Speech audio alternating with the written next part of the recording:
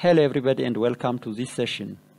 Today we are going to discuss under materials handling. There are some specific topics that we go through, starting from objectives, principle, how to select material handling equipment, and when to design material handling, when we require material handling. Material handling involves the movement, handling, storage of materials during different stages of manufacturing at the lowest possible cost through proper method and equipment.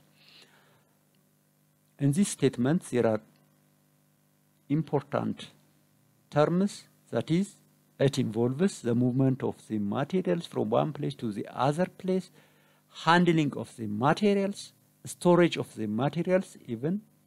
By the way, we can store the input, we can store the output, we can even store the in-progress materials, in-process materials with the lowest possible cost. Under material handling, we have to minimize the cost in order to maximize the profit using proper method, using proper tools and equipment. We can also state that material handling applies to the movement of raw materials, parts in process, finished goods, packing materials, and disposal of scraps.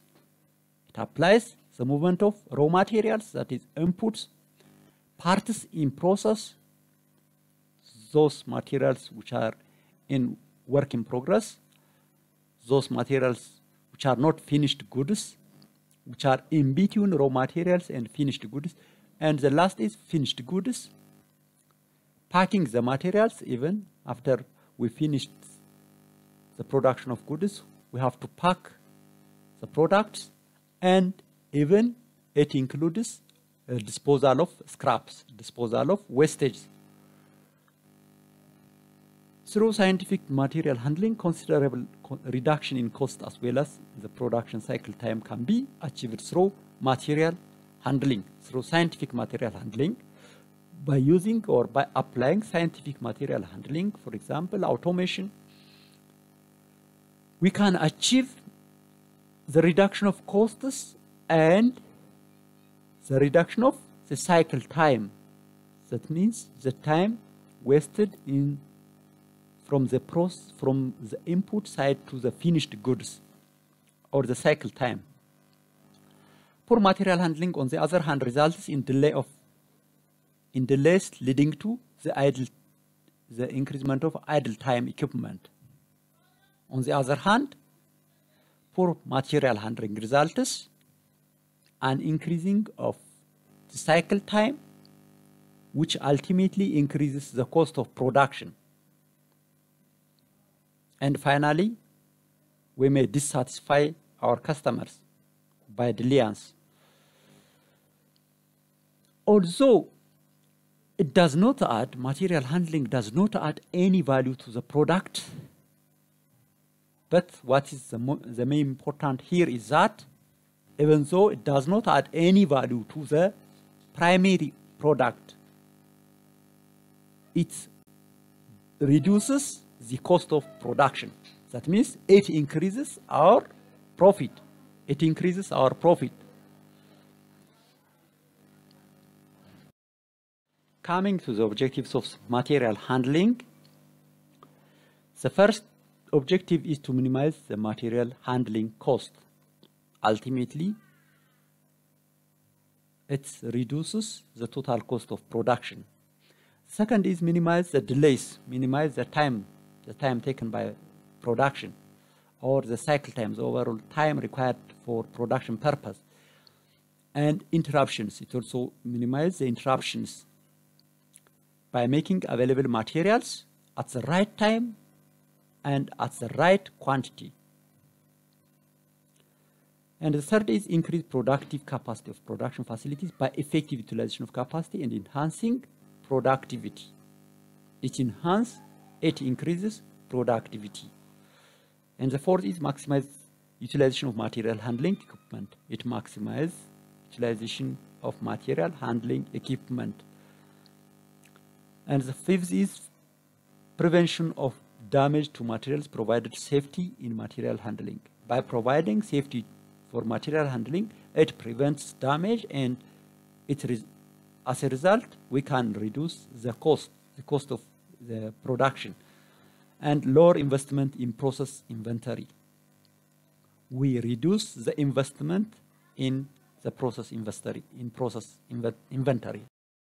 Moving to the cost of material handling, there are different costs which is associated with material handling.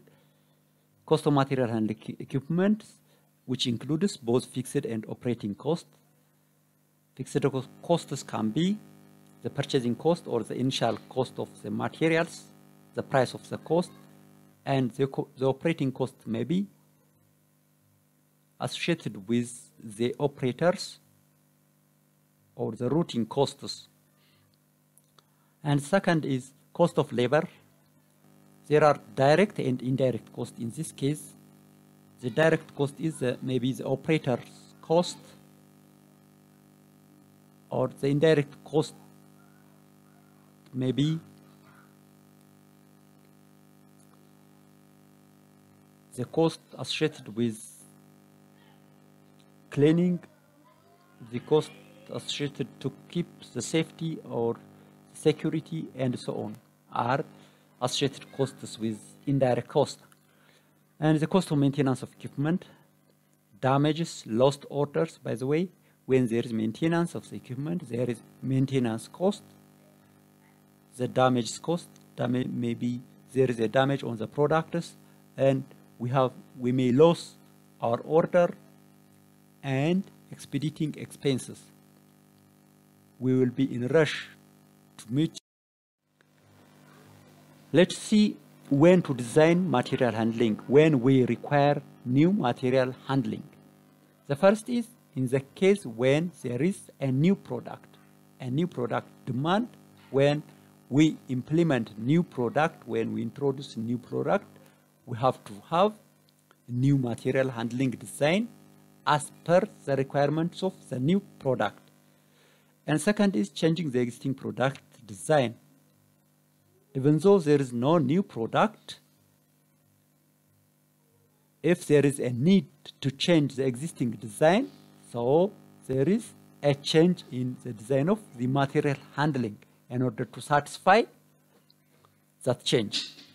And third one is obsolescence of facilities.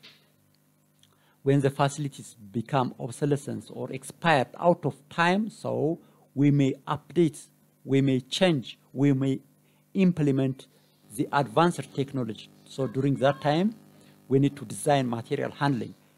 And if there is also frequent accidents, if there is frequent accidents occur in our production process, so we need to establish, we need to do a new design for the material handling, because the material handling may be the cause for the frequent accidents. So to reduce that frequent accidents, we have to design material handling. And the other circumstances, adoptions of new safety standards. When we want to adopt new safety standards, when we introduce new safety standards, so we have to change the material handling. Proceeding to principles of material handling. These principles are needed when we design material handling. During the design of material handling, the following principles have to be remembered, have to be considered. The first is space utilization principle. While we design material handling, we have to keep in mind that we have to use the maximum possible space that we have. Maximum optimum use of cubic spaces. Not only the floor plan, we have to remember the height. We have to remember the cubic spaces. And the other is unit load principle. That means increase quantity, size, weight of the load handled. as per the capacity of the material handling equipment, we have to use as much as possible the capacity, as much as possible. We have to use the full capacity. That means we have to use the full capacity of the material handling equipment. And the other is gravity principles. Here, utilize the gravity to move a material whenever practicable. This means if it is possible to move the materials using gravity, that means gravity is a natural phenomena, so we have to use that gravity. We have to use that gravity rather than handling the materials in order to decrease, in order to reduce the material handling cost. So if possible, we have to use gravity principle, or using gravity to move materials from one place to another place if it can be applicable. And the other is simplification principle. Eliminate unnecessary movement. As much as possible, we have to reduce unnecessary movement. And the other is safety principle.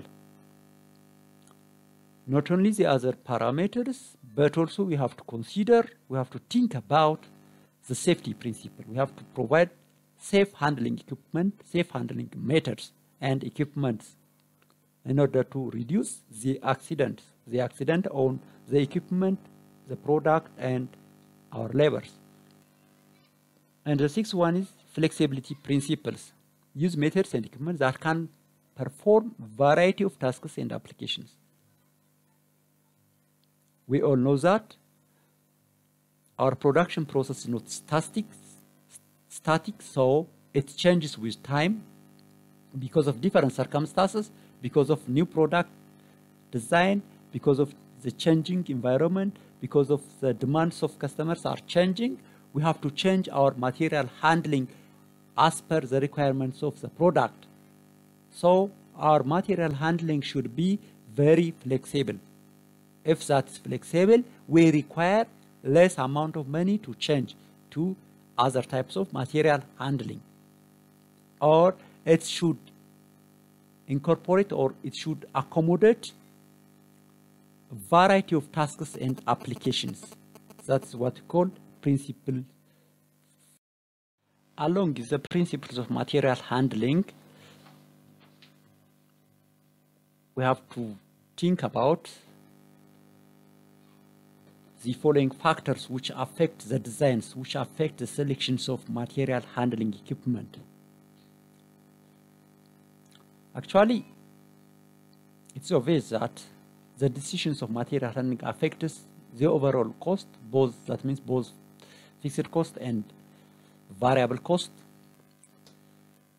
So the following factors affect the selections of material handling equipment. The first one is properties of the materials to be handled. Whether the materials or the product or the inputs are solid, liquid, or gas can be determined. The types of material handling equipment and layout and characteristics of the buildings that we have, the warehouse, the production room, and the type of the room determines the layout, and the types of the building determines the material handling equipment, selections of material handling equipment. And the other is cost consideration. The cost consideration is also another factors which have to. For example, if the materials form may be gases, liquid, semi-liquid, or solid, the nature of the materials by itself, the nature of the inputs or the resources by itself, it may be bulk, unit load, individual items, fragile, thready, bulky. These characteristics have to be considered. The characteristics, whether it is chemical, electrical, mechanical, this is also another consideration. Quantity, pieces, pounds, gallons, and others are the materials characteristics, the material characteristics that is to be considered in selecting material handling equipment. And the other factor is the move. The source and the destination, that means the movement of the materials. The receiving, stockrooms, warehouse, same floor, other department, that means the source and the destination should be considered, whether it is far, whether it is near, or the upward movement, downward movement, and so on. The route, the location, range, path, cross traffics, the distance, horizontal, vertical, inclined, distance, frequency, intermittent, uniform, regular, irregular, and unpredictable, and the speed are the factors which is included under the movement of the materials. And the other is the methods. The unit or load, bulk items or containers, manpower, one, several, many, or none, the manpower required for moving the materials, the equipment, the conveyor system, forklift, truck, crane, and etc. These have to be considered while we select material handling equipment. Material handling equipment majorly can be classified into two categories, which are the fixed path equipment, which move in a fixed path, like, for example, conveyor, cranes, and hoists. This material handling equipment has a fixed path, and they move along that fixed path only, And second is variable path equipment. Here, there is no restriction in the direction of the movement. For example, the robots or the industrial trucks can move the materials from one place to the other place as we want. So here they can follow the variable path or different paths. Unlike that of the fixed path equipment, they can travel, they can move the equipment, the materials through different paths. This is all about today's discussion. If you have any question or comment, you can write on the comment box. And if you want further reading, you can read these references. Have a good time. Bye.